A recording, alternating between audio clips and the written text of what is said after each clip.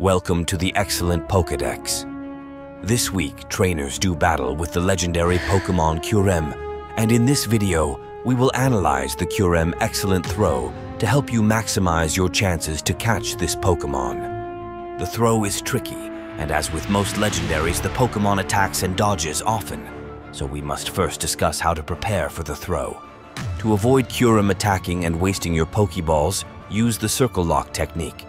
To do this, hold down a finger on the Pokéball until the catch circle reaches the size required for an excellent throw. Then, wait until the Pokémon attacks.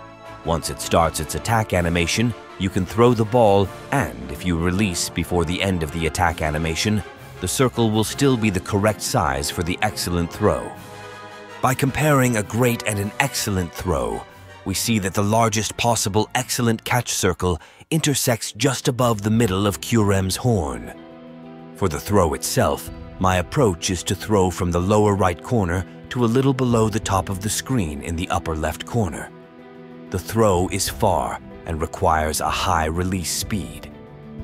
The Pokémon's animation involves a lot of movement and is somewhat misleading. Ignore it and aim for the center of the screen.